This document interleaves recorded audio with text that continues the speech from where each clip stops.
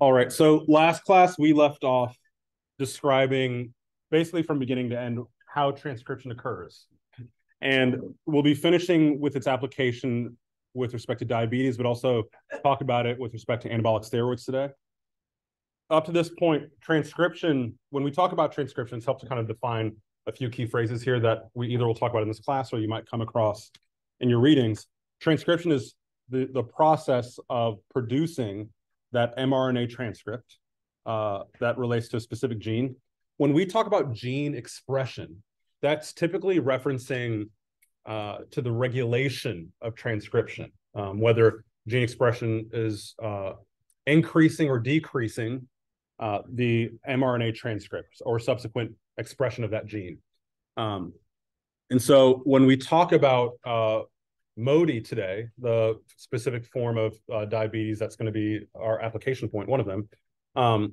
It's going to be we're going to be focusing on regulation, on gene regulation, not necessarily transcription. And also anabolic steroids, the way by which they work is specifically acting on gene regulation or modifying gene regulation.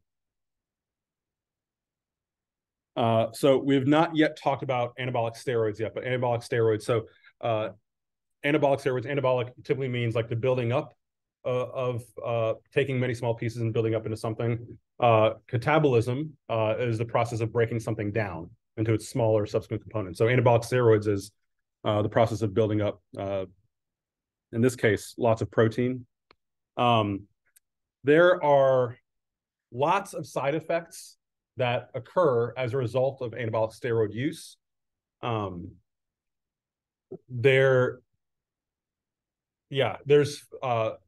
There's not enough time for us to dive deep into all of these, but the take-home point from this slide is that anabolic steroids have a lot of side effects that go along with them that occur across multiple organ systems. While there are all those side effects, why take them? Because there are pronounced benefits, specifically as it relates to performance. Athletes use them particularly to increase muscle mass, to increase strength, their output, as well as decreasing their recovery time. And in some purposes, there's a benefit to increased aggression.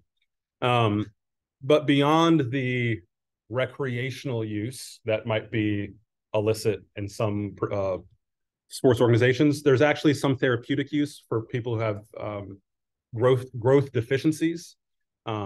Also, because steroids are a hormone, typically there's also help with either postmenopausal declines with their bone density. There's also issues with anemia or inflammatory diseases that the use of steroids can be helpful.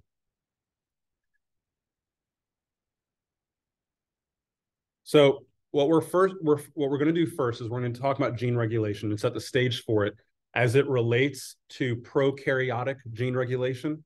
And then after that, we'll go ahead and try and focus on eukaryotic gene regulation.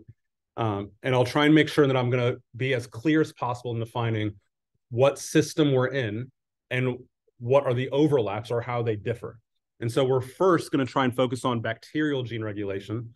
And we're going to do that by first focusing on the use of lactose, which is milk sugar, and how that can be used during metabolism for bacteria, or how its use for energetics is kind of regulated at the genetic level.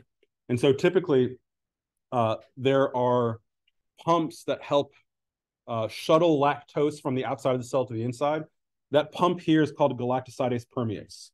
And so this step one, this pump is key for getting lactose inside the bacteria. Lactose is a disaccharide. It has these two sugar units. And so to use it, bacteria need to break it down into its, it needs to undergo catabolism here to break it down into its two subsequent components, into glucose and galactose. And there's an enzyme that does that, beta-galactosidase. And so galactoside permease and beta-galactosidase are two key components that are needed to bring in lactose and break it down to get glucose, which is key for the metabolism of bacteria.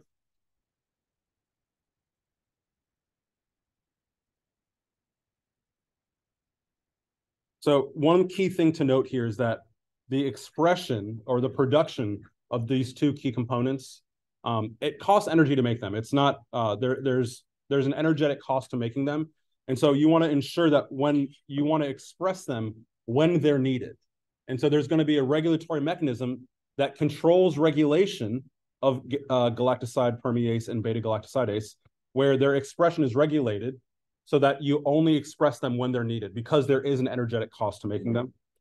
And so the way in which that happens is there's an actual model that helps to try and explain how this works. It's called the operon model. And so we talked about how we have these transcriptional units. For eukaryotes, for us, one transcriptional unit equates to one gene. But for prokaryotes, one transcriptional unit can involve multiple genes. And so here, what we have is an operon where that's when there's within one transcriptional unit, there are multiple genes that are present that all work together, that are regulated together, and that also work together towards some specific function. And so what ends up happening here is that in this operon here, this is called a lac operon, lac for lactose, it has multiple genes that are encoded within this operon that all work together to promote the shuttling in and breaking down of lactose. Within it is beta galactosidase and galactoside permease. Transacetylase is another enzyme that does a different function. But here the key thing is that these two, this enzyme and this transporter are expressed within the same operon and are regulated together. And what ends up happening is that when this lac operon is transcribed, it's one transcriptional unit. So that means there'll be one single mRNA transcript that's produced that encodes for each of these, for the LAC-Z gene, LAC-Y, and LAC-A, which is each of these components down here. They're within this mRNA transcript. But there's multiple genes present within this mRNA transcript. When there are multiple genes within one transcript, we call that a polycistronic mRNA. Poly for many. And so it's usually a polycistronic mRNA is when multiple genes are encoded within that one transcript. And this is only within prokaryotes. Typically for eukaryotes, we have monocistronic mRNA, where our mRNA typically encodes for one gene. And we typically don't have operons where there are multiple genes within one transcriptional unit. We have one gene for each transcriptional unit. And because of that, our mRNA is monocistronic. It's not polycistronic.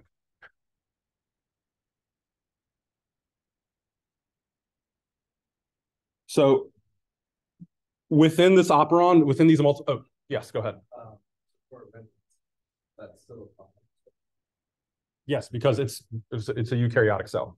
And so there's within every transcriptional unit, even within a red blood cell, one transcriptional unit is one gene. So within this operon, there's going to be different kinds of genes present within one transcriptional unit. And so there are going to be some genes that help promote the expression of an enzyme or a protein of interest. Those are going to be structural genes. Those are going to be key for achieving the actual function of that of what that operon is key for. But in addition to that, there are going to be some regulatory genes that are really key for controlling the expression of the structural genes. And so what they're going to do is that these regulatory genes will encode for some regulatory protein that'll then come back and act on the operon to regulate the expression of these key structural genes. Bless you. For the regulatory genes, some of them might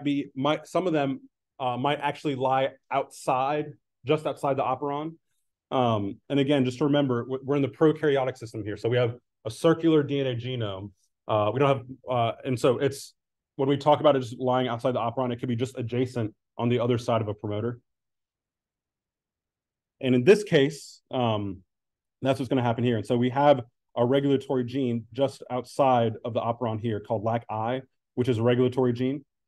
And so one thing you may have noticed that's on the operon that we haven't talked about yet is an operator, which is just downstream from or next to the promoter. And what ends up happening is that that is a site at which proteins can actually bind to this operator and can inhibit transcription. So that's the key function of what the operator does. It's a sequence that's just it's just downstream from the promoter. So between the promoter and the first structural gene, and it's the site at which proteins can come on and bind and regulate transcription to alter expression of the transcript for that operon. And so operators can be defined by these specific consensus sequences or these repeating nucleotides that define the operator. And these proteins, again, the operators are bound by proteins that can regulate transcription. So whenever we talk about proteins that bind to DNA, they're binding to and recognizing specific sequences, consensus sequences that they have an affinity for that can regulate transcription. And that's what's happening here. So within the lac operon, there's going to be the regulatory gene will encode for a repressor. So repressors are going to be binding to the operator and inhibiting the operon, inhibiting transcription of that operon. And so this is an example of negative control of transcription because of what this protein is doing. It's actually physically and sterically binding and inhibiting transcription from occurring within this operon. Now, what's going to be key here is that the way in which this is regulated is really pretty key. So we talked about how we only want to express beta-galactoside and galactoside permease when lactose is present. So what ends up happening here is that we have this repressor. Again, the repressor binds to the operator and inhibits transcription of the lac operon. In the presence of lactose, what ends up happening is lactose will bind to this repressor and it'll inhibit the repressor. It'll inhibit the inhibitor. And what ends up happening is that will enable subsequent transcription of that lac operon. So this lac-I gene will encode for the repressor protein. It'll be on the operator to inhibit transcription. When lactose is present, it'll bind to that repressor protein. It'll induce a conformational change that'll then prohibit it from binding the operator. And now RNA polymerase is able to bind to the promoter. It'll enable transcription to occur, and we get expression of beta-galactosidase and galactoside permease here. And so when lactose is present, we get the expression of this key transporter and this key enzyme that enables lactose to be used for the formation of glucose and the key substrate for energy here. So what's key here is that that this is an example of a catabolic pathway where the lac operon is using lactose to break it down for energy. There are also anabolic pathways where, again, the catabolic pathways are breaking things down. We're going from lactose down to glucose and galactose. But there are also anabolic pathways that are controlled similarly. And so that's going to be the next example I would talk about. And so before I move on, are there any questions on the lac operon, on operators, repressors, etc.?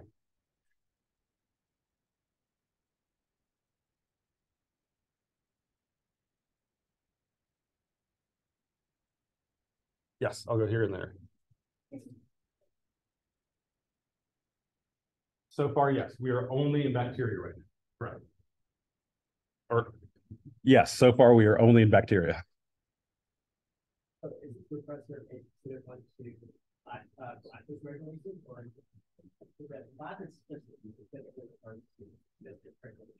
that specific repressor we were talking about is for the lac operon. So that was it is encoded by the lac-I gene. It's not, again, it's not these regulatory genes can be or not, but are not necessarily required to be within the operon. And in this case, the repressor protein is not. It's just outside or upstream from the promoter. And so, but this is a general, if we wanted to like zoom out from just the lac operon, these operons are regulated by some sort of regulatory gene that encodes for a repressor sometimes, that can encode for a repressor. So regular spreadsheets are always going to be they can code and expression together. Yeah, so typically because the genome of prokaryotes are smaller, they're typically like these regulatory genes, or the operon will encode for like a single transcriptional unit will encode for multiple genes at the same time. And so there's this tightly regulated path, tight regulation that occurs because of the limited there's like an actual limitation because the genome is so much smaller. And so there's going to be typically for an operon, typically some sort of regulatory gene that's involved. And we're going to talk about instead of breaking something down, the next example will be an anabolic pathway and how that's regulated through a similar operon model with regulatory genes. All right. Yep. So the next example we're going to talk about is tryptophan. And so the key thing here is that if enough tryptophan is produced or is manufactured, if you have enough of it to meet some sort of energetic need, you would want to stop the production of tryptophan and not continue producing it. And so what's going to end up happening here is that we have different operon, the trip operon for tryptophan. And so this is what's going to end up happening here is I actually think I may have forgotten to mention one thing. I did, forgive me. I'm going to take one step back because I just saw that. For the lac operon, the expression of the genes within the operon are induced by the actual substrate, in this case, lactose. So this is called substrate induction, where the substrate itself, the target of the enzymes, it will actually be inducing the expression of this operon. So this is called substrate induction. The opposite is going to be end product repression, where in this case, the trip operon will actually encode for multiple enzymes that help with the formation of tryptophan. And so what's going to end up happening is that for the trip operon, we're going to have RNA polymerase that's going to be able to bind and promote the expression of each of the 5 enzymes. They're going to be transcribed, and then subsequently that mRNA is going to be translated into the enzymes that produce the formation of tryptophan. What's going to end up happening here is that there's going to be a regulatory gene that's further upstream outside the operon that encodes for some repressor. In this case, so we had the lac operon where the repressor was always active, and then it was inactivated by lactose. It's going to be switched here. With the trip operon, the repressor protein is inactive at rest, basically. But once enough tryptophan has been produced from these 5 enzymes, tryptophan will then bind to the repressor protein, and now it'll be active. So once there's enough tryptophan, this tryptophan will bind to the repressor protein. It's now active, and it'll bind to the operator and stop transcription or expression of the trip operon here. So this is an example where the end product here of what this operon is encoding for is coming back to repress it. We call this end product repression, where the product that's being produced from this operon, the whole function of the trip operon is to make enzymes to make tryptophan. Once there's enough tryptophan, it's going to come back and repress this whole operon. So I'm going to do one quick review, and then I'm going to open up for questions. So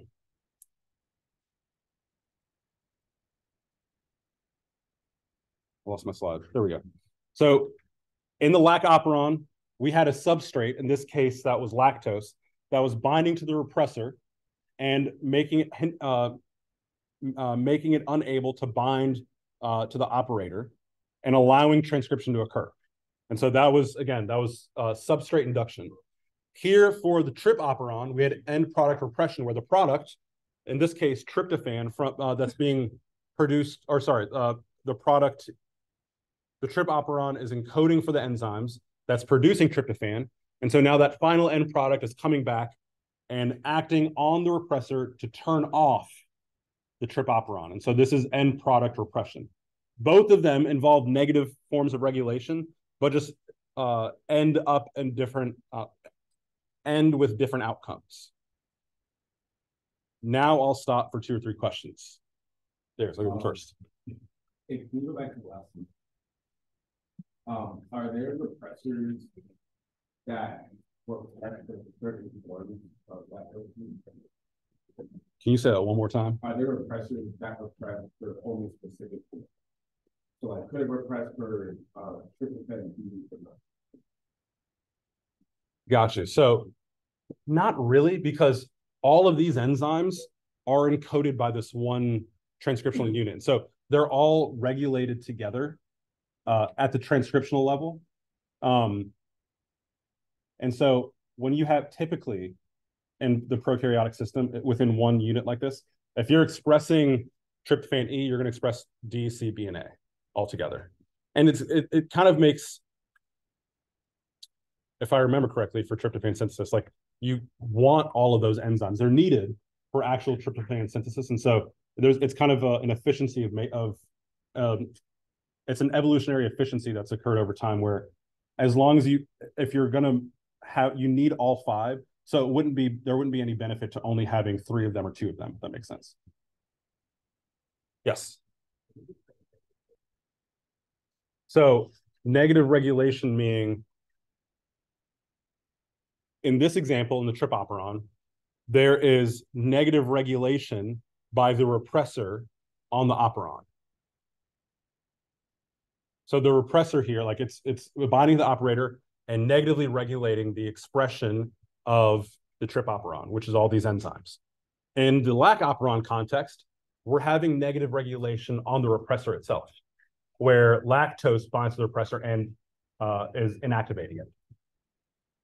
That's a helpful question. Yes. So is there ever like a regulator which binds the operator, which is not a repressor, and like activates it somehow? Or they all We'll get to that. That's hold that thought. That's a good thought. Last question. Yeah, go ahead. Is there ever like the opposite? Is there positive effect? That was just his question, and we're going to get to that. So hold on to those thoughts. All right. So positive control of the lac operon. So as you can imagine, we're going to talk about this in great detail when we get to the metabolism unit for quarter 4. But glucose is a key substrate for bioenergetics. And so the pathways that use glucose as a substrate for energy are constitutively expressed, meaning they are always expressed. What ends up happening is that what ends up happening is that if glucose is present, we would want to turn down these other pathways like lactose metabolism because there's already enough glucose. However, if glucose is not present, if there's not sufficient concentration of glucose, we would want to turn up the pathways that leverage other energetic substrates like lactose, where we can take lactose and derive glucose from it. And so these pathways are going to be these other pathways are going to be pretty tightly regulated. And so this lactose pathway can be upregulated or downregulated based on glucose concentrations as well. And what's going to be key is that there's going to be a second messenger that might sound a little familiar to you guys, where its concentration is going to be dependent on glucose. So when glucose concentrations are up, cyclic AMP concentrations are going to go down. And vice versa, when glucose concentrations are down, cyclic AMP will be up. And the reason why that's really key is that cyclic AMP will form a complex with something called CRP, the catabolite regulation protein. From here, we're just going to call it CRP. So what ends up happening is that when glucose concentrations are low, again, cyclic AMP will be up. And as a result of that, cyclic AMP will be able to form a dimer with CRP, and the two of them form a complex that bind to the CRP site here, just in front of the promoter. And it acts like a transcription factor for the lac operon. And so transcription factors, again, they are basically the opposite of these repressors, where they help encourage or promote transcription. And so when glucose is low, cyclic AMP is high, and it dimerizes with CRP to form this complex. They bind to the CRP site that increases the likelihood of RNA polymerase to bind, and you get subsequent transcription of the of the lac operon to express the transporter and express the enzyme necessary to use lactose as a substrate for glucose formation. So what's key to remember, though, is that, again, the operator, the repressor that'll bind to the operator here, if there's enough lactose, it'll inhibit or negatively regulate the repressor, and glucose concentration will need to be low. And so it's helpful to test yourself. We're not going to do this now, but with all the free time, I imagine all you guys have, when you just want to test yourself real quick, you can use this slide to help kind of walk through the thought process of what happens in certain circumstances with the lac operon as it relates to the CRP, cyclic AMP complex, as well as the repressor protein. So there are a few more key terms that we're going to try and define before we move over to the eukaryotic system. There are the regions that are around the promoter, like the CRP site, like the operator. Those are going to be called cis-acting elements because they're fairly close to the promoter and helping to regulate the events that are occurring near the promoter. But then there are going to be elements that are acting, and when we talk about elements, that's why it's underlined here, elements typically specifically refer to DNA sequences or pieces within the DNA. So whenever you hear cis-acting elements, you're going to be thinking about, you ought to be thinking about pieces of the DNA, pieces of the genome, pieces of the DNA that, in this case, since it's cis-acting, acting close to the promoter, the CRP site and the operator, things like that. There are also going to be other regulatory genes that are often called trans-acting elements because they exist further away on the DNA. In this case, they're further away on the circular DNA from this specific operon. And so these are regulatory genes that have their own promoter. So typically regulatory genes, I'm gonna in 1 second, I'll get to eukaryotes here. I'm saying that out loud because I want to jump that way because that's what I'm most familiar with. The trans-acting elements are going to typically be under control of a totally separate promoter. And so that's going to be the definition by which we define a trans-acting element within the prokaryotic system. They are under control of their own promoter, but encode for a trans-acting factor. So remember, elements are for DNA. In this case, a factor is specifically referring to some sort of protein that's going to then act on or bind to the cis-acting elements. So, for example, with the TRP or lac operon, the trans-acting elements were either the LAC-I gene or the other repressor gene that encoded for the repressor proteins. So those regulatory genes were the trans-acting elements. The proteins that they expressed were trans-acting factors, so elements or DNA, factors or protein, and those factors are acting on the cis-acting elements, the CRP site, the operon. Now, within the regulatory elements within the eukaryotic system, it's going to be a little different in terms of scale here. Or what I should say is, in terms of scale, when I say close or far away, it's going to, that's a relative term between prokaryotes and eukaryotes, and you'll see why in a moment. So the basic principles apply as well here. There are cis-acting elements and trans-acting factors. But what we define as cis-acting or trans-acting is going to be a little different here. So the trans-acting factors or proteins here are transcription factors. We've talked about those already. Those are proteins that bind to the DNA that promote transcription. They bind to regions of the promoter. They bind to the cis-acting regions that promote transcription. However, what's going to be key here is that within the eukaryotic system, cis-acting elements are often much further away than within the eukaryotic system. So previously, when we talked about cis-acting elements, they were pretty close to, not too far away from the operon. For eukaryotic DNA, because we have so many different chromosomes, what ends up happening is that cis-acting elements are thousands of base pairs away, further away on the chromosome, but typically are on the same chromosome. And so that's what we typically define as a cis-acting element. And any given transcription factor can be involved in promoting the transcription here. And so again, the key difference here is that the definition of closeness is different here, where cis-acting elements can be thousands of base pairs away, but are just typically still on the same linear stretch of DNA.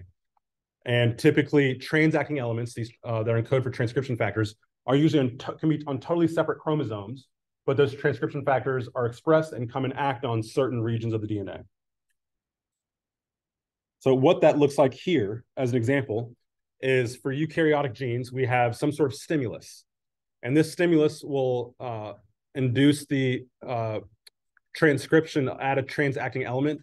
And for context here, below here is our region of DNA of interest. So stimulus A acts on a totally separate chromosome where this transcription factor is encoded for on this transacting element.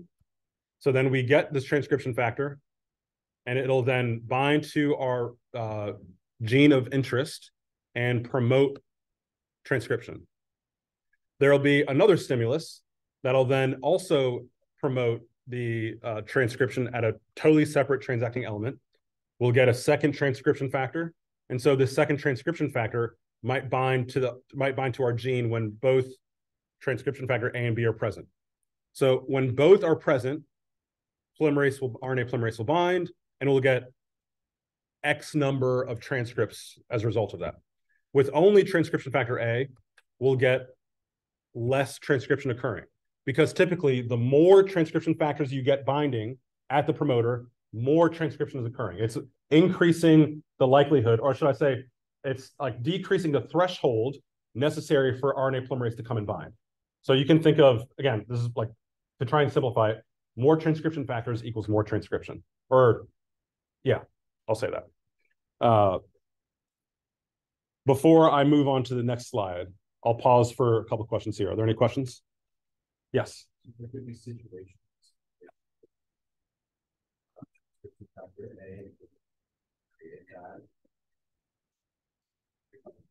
At that specific gene, yes.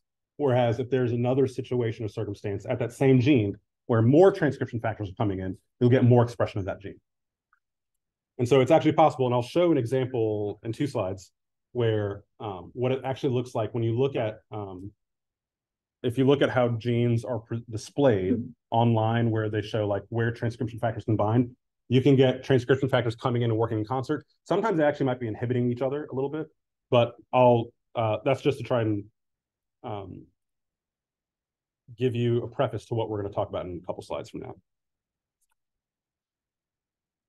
So again, we have for cis control elements, again, these are on the same linear strand of DNA, these cis control elements. Now there is a distinction between those that are proximal versus those that are distal. Typically the ones, and this is just for context, what we define as proximal or distal. It's not a hard and fast rule here, at least what I'm displaying on the slide here, but this is like a general rule of thumb.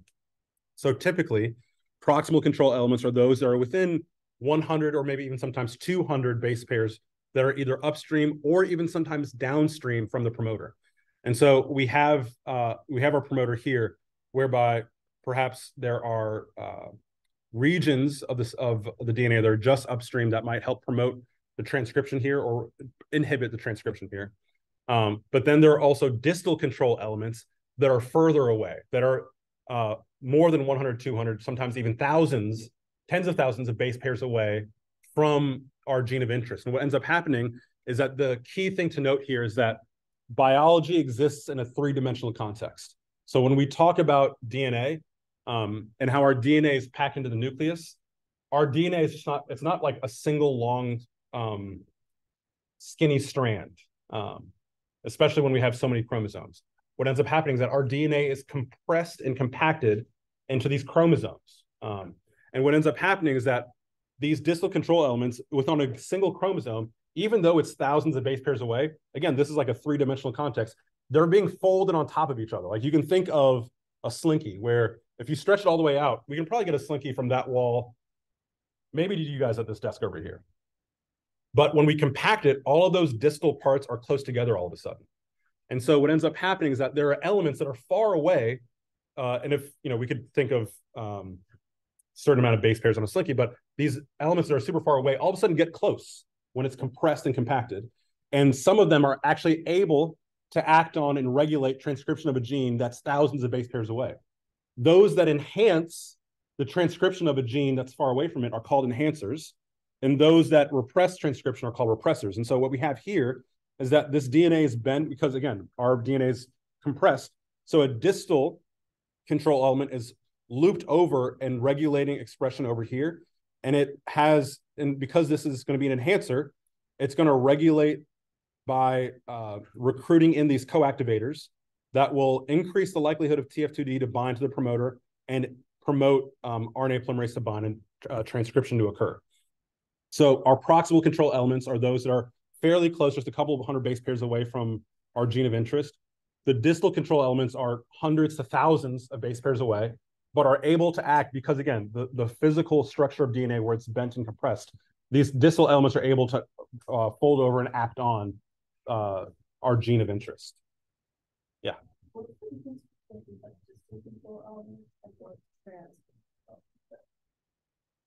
Yeah, so the things that we're talking about here on this slide, these are all cis control elements. So they're all on the same, basically, chromosome here. They're all on the same linear strand of DNA. Whereas the transacting elements in the eukaryotic system are typically on a totally separate chromosome. So like if we have gene X of interest, or like if we're interested in gene X and its expression, its transcription, there's going to be transcription factor A that maybe binds to it and regulates it. And this is on chromosome 1. Transcription factor A might be encoded over on chromosome 11. And so it's a transacting element that comes over and regulates our gene X of interest at the promoter site. But these cis control elements are typically like on the same chromosome. They're on just further down that linear strand of DNA. Yeah. Yeah.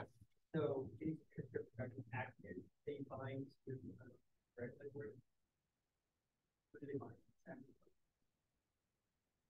You're talking about the distal control elements here? So these distal control elements, what's going to end up happening is that they're not going to be binding to repressors here. What's going to end up happening is that they are going to be, in the case of an enhancer, will be increasing the likelihood of transcription factors and TF2D of binding to our gene of interest and promoting its transcription. For repressors, they're going to end up either encoding for a repressor gene, or again, this is within the same strain of DNA.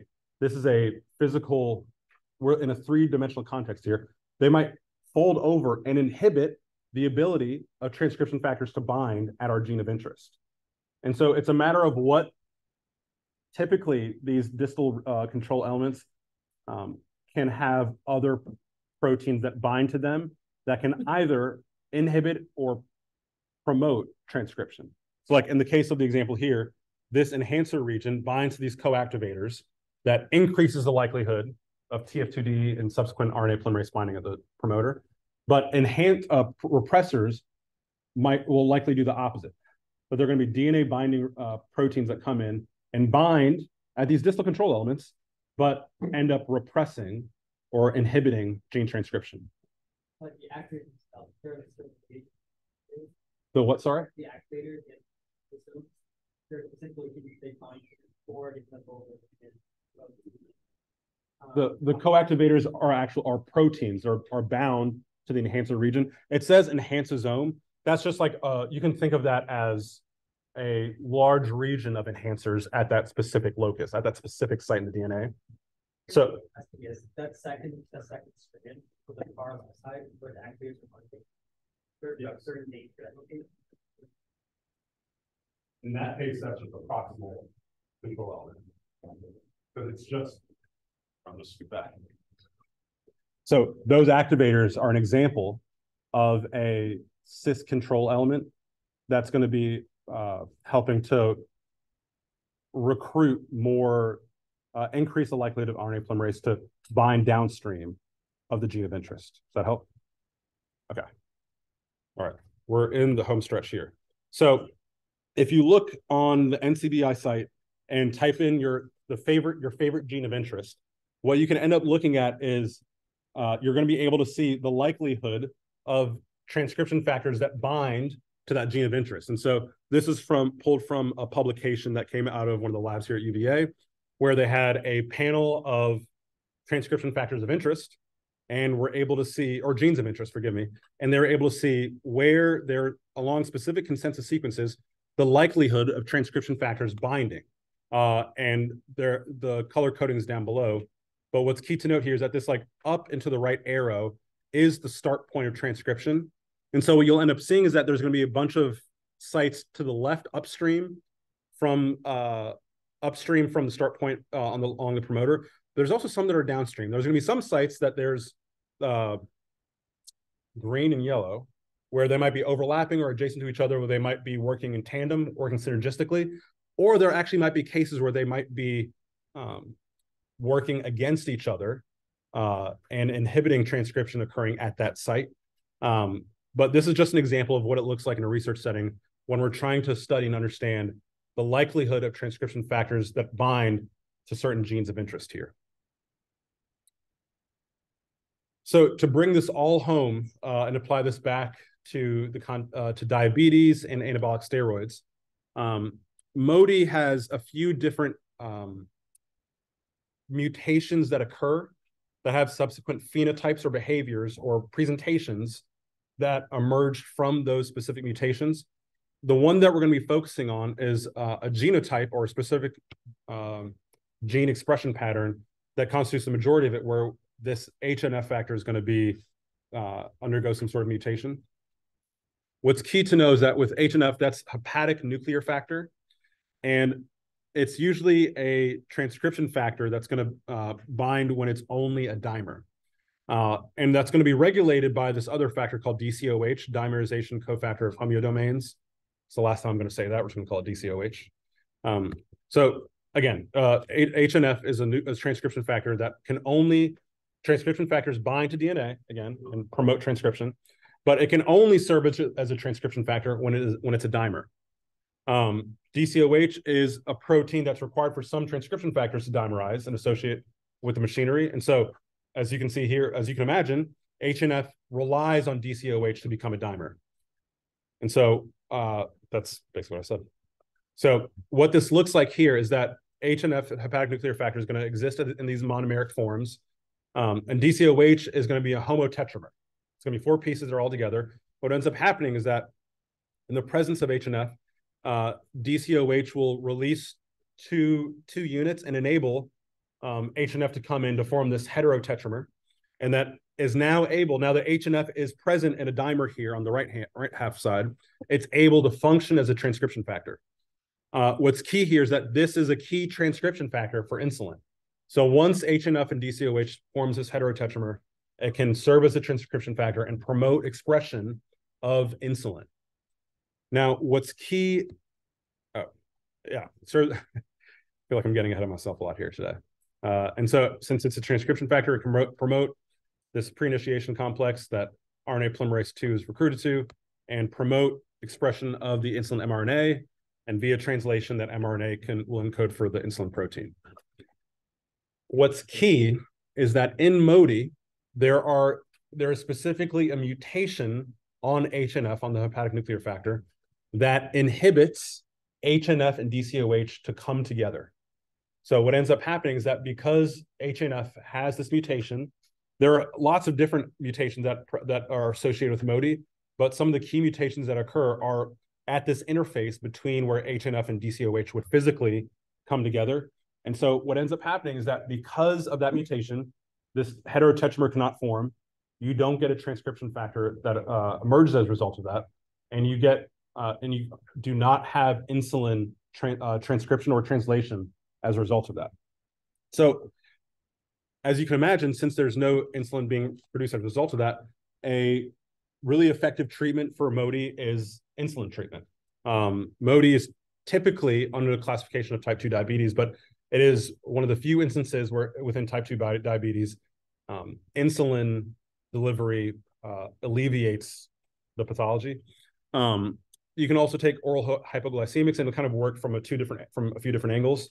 From the small amounts of insulin that can be produced, it can promote insulin release through indirect means, but not specifically by enhancing transcription. You also have biguanides, where it'll inhibit glucose release from the liver. And so trying to slow down insulin or slow down glucose concentrations from rising within the bloodstream, that hopefully will help promote insulin binding to the receptor. Other alternatives are pancreatic islet transplant or pancreas transplant. Pancreatic islets are these like small units of the pancreas that have like a little community of cells that include the pancreatic beta cells. And the hope is that if you can just implant enough islets, that hopefully you can have functioning beta cells that can produce insulin, or just an entire pancreas transplant. In the last 3 minutes, we are going to talk about steroids and how this relates to transcription. So steroids have this pretty common structure of these hydrocarbon rings, where there's a 6-ring. There's three 6-ring structures and a 5-ring structure. And so it's typically very hydrophobic. So it is able to pass freely through membranes. But what's key to note is that because it's a hormone, it's typically transported through our bloodstream. It needs something to carry it since it's hydrophobic. So there's a really abundant protein in our blood called albumin. Albumin is pretty key, serving a few different functions. It helps drive control osmotic gradients. It can help with the isolation of some not pathogens, but some foreign factors, and opsonize them and kind of sequester them. But it's also really helpful as a hormone carrier. And so our steroids will be typically carried by binding to albumin across our blood. And once it gets to its targeted cell of interest, it'll pass through and act on inside the cell, intracellular receptors.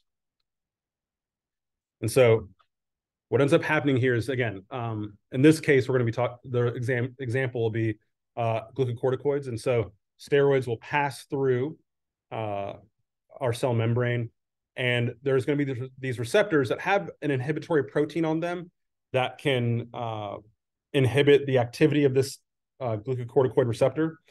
Once a steroid binds to the glucocorticoid receptor, it releases this inhibitor. And once that happens, this receptor with the steroid on there is actually now a transcription factor. So it'll translocate to the nucleus, bind to the region of DNA that it targets, and promote transcription there.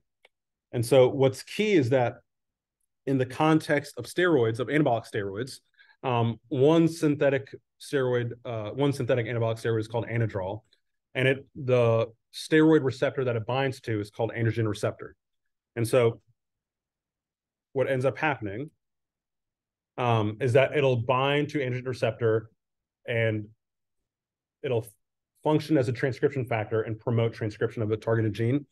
The difference between anadrol and natural hormones, in this case testosterone, is that this will bind more strongly to the androgen receptor than testosterone.